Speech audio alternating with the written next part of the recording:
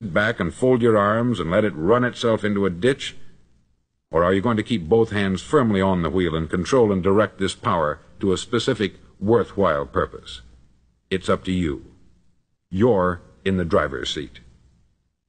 You see, the very law that gives us success is a two-edged sword. We must control our thinking. The same rule that can lead a man to a life of success, wealth, happiness, and all the things he's ever dreamed of for himself and his family, that very same law can lead him into the gutter. It's all in how he uses it, for good or for bad. This is the strangest secret in the world. Now, why do I say it's strange, and why do I call it a secret? Actually, it isn't a secret at all. It was first promulgated by some of the earliest wise men, and it appears again and again throughout the Bible. But very few people have learned it, understand it. That's why it's strange, and why, for some equally strange reason, it virtually remains a secret. I believe that you could go out and walk down the main street of your town and ask one man after another what the secret of success is, and you probably wouldn't run into one man in a month who could tell you. Now, this information is enormously valuable to us, if we really understand it and apply it. It's valuable to us not only for our own lives, but the lives of those around us, our family, employees, associates, and friends. Life should be an exciting adventure. It should never be a bore. A man should live fully, be alive. He should be glad to get out of bed in the morning. He should be doing a job he likes to do because he does it well. One time I heard Grove Patterson make a speech, the editor-in-chief of the Toledo Daily Blade, and as he concluded his speech, he said something that I've never forgotten. He said something like this: "My years in the newspaper business have convinced me of several things, among them that people are basically good, and that we came from someplace, and we're going someplace. So we should make our time here an exciting adventure. The architect of the universe didn't build a stairway leading nowhere." And the greatest teacher of all, the carpenter from the plains of Galilee, gave us the secret time and time again. As ye believe, so shall it be done unto you. I've explained the strangest secret in the world and how it works. Now I want to explain how you can prove to yourself the enormous returns possible in your own life by putting this secret to a practical test. I want you to make a test that will last 30 days. Now, it isn't going to be easy. If you'll give it a good try, it will completely change your life for the better. Back in the 17th century, Sir Isaac Newton, the English mathematician and natural philosopher, gave us some natural laws of physics which apply as much to human beings as they do to the movement of bodies in the universe.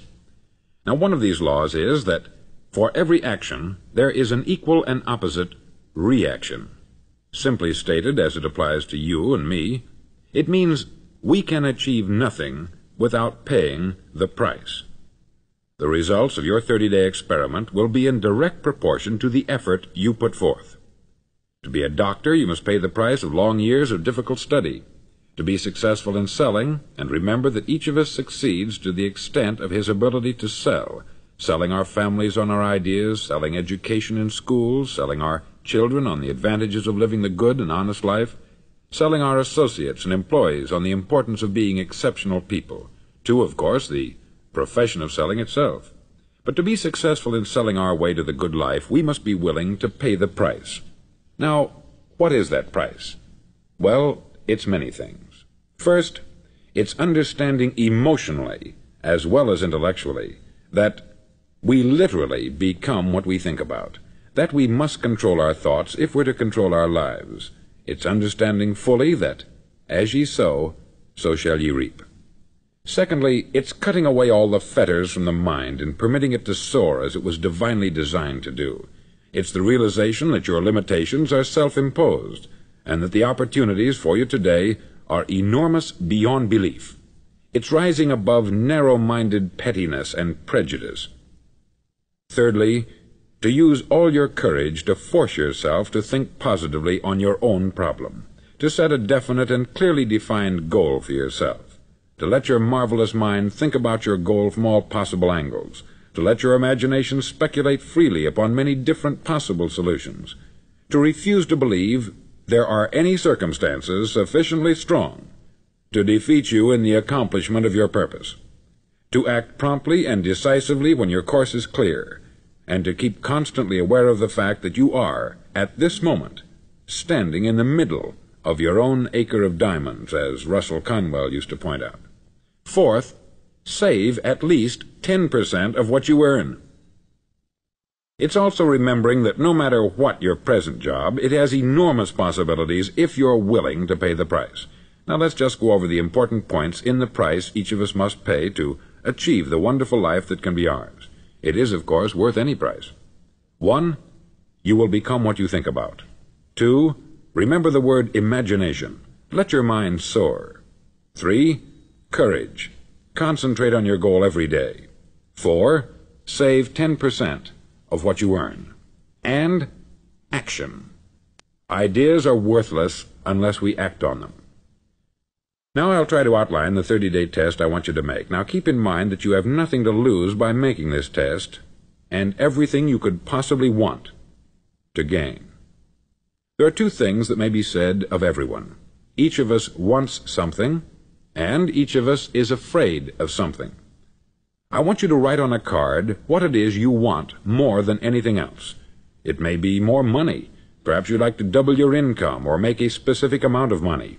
It may be a beautiful home. It may be success at your job. It may be a particular position in life. It could be a more harmonious family. Each of us wants something. Write down on your card specifically what it is that you want. Make sure it's a single goal and clearly defined. You needn't show it to anyone, but carry it with you so that you can look at it several times a day. Think about it in a cheerful, relaxed, positive way each morning when you get up, and immediately you have something to work for, something to get out of bed for, something to live for. Look at it every chance you get during the day and just before going to bed at night. As you look at it, remember that you must become what you think about, and since you're thinking about your goal, you realize that soon it will be yours. In fact, it's yours really the moment you write it down and begin to think about it.